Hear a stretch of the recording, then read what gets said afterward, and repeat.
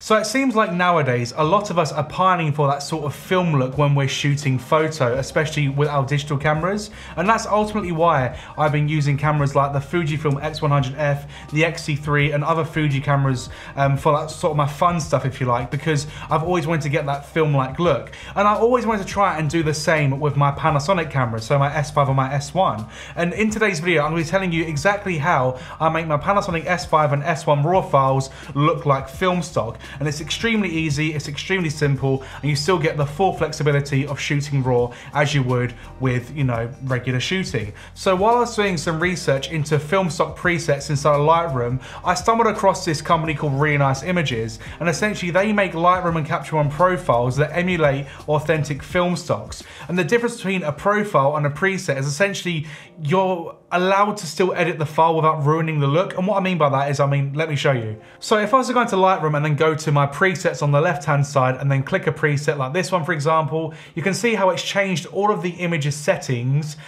with that preset, which essentially means that the look itself is almost dictated by the settings that it's set your image to. And while that's really good, it means that if you did want to tweak it slightly, like let's say raise the shadows or even change the white balance and stuff, you might ultimately destroy that look that you're going for, and it's almost like a destructive process if you think of it that way, whereas a profile inside of Lightroom is actually non-destructive. So if I take that off of it and go to the profile tab, which are these four squares in the top right corner, as I go to the portrait one, for example, you can see now that I've got the look, the portrait look on my image, but it's not actually changed any of the actual settings on my image. So I can actually go ahead and open up those shadows, change the white point, the black point, the highlights, etc., contrast, and also the white balance, while still maintaining that sort of portrait look. And you can then go ahead and actually slide how much of this look you want on your image as well. So I can then take it completely off the image so you can see what it looks like without, and then add it to your sort of heart's extent.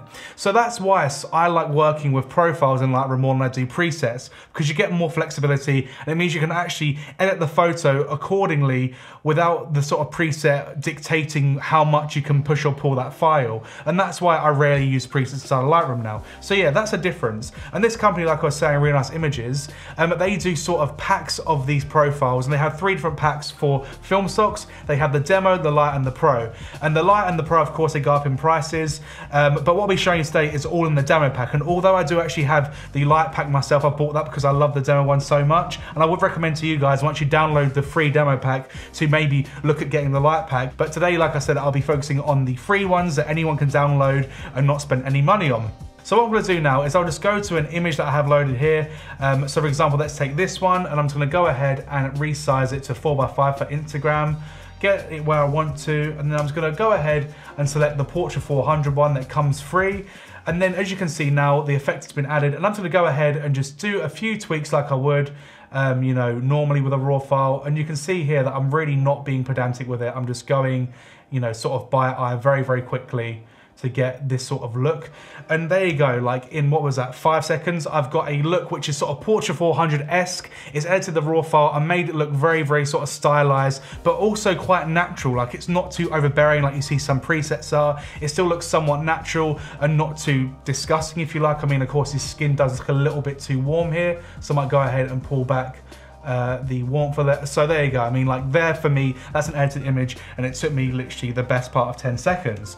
So that's almost how they work, and I absolutely love them.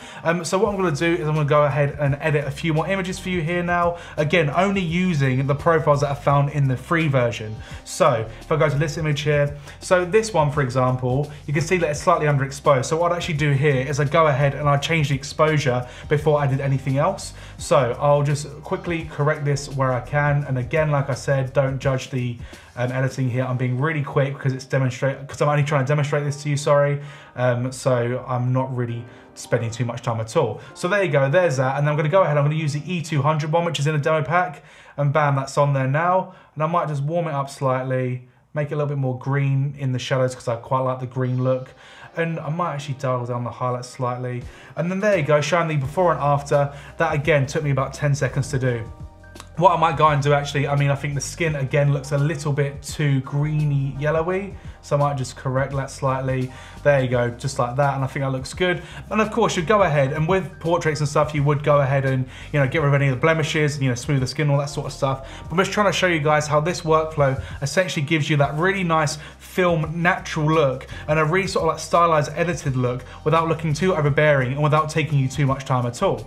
And like I said, those ones included in the demo pack. So yeah, very, very quickly, in 5 seconds, I go from that to that. So you can see how good that is. I will do one more image for you guys now. So if I just take this one, for example, this was taken on the GH6, you know, just showing how it works on the Micro Four Thirds sensors and the full frame sensors. And I'll just go ahead and I'll go and choose, let's choose the E200 one again, because I think that that one looks quite nice on quite a lot of images.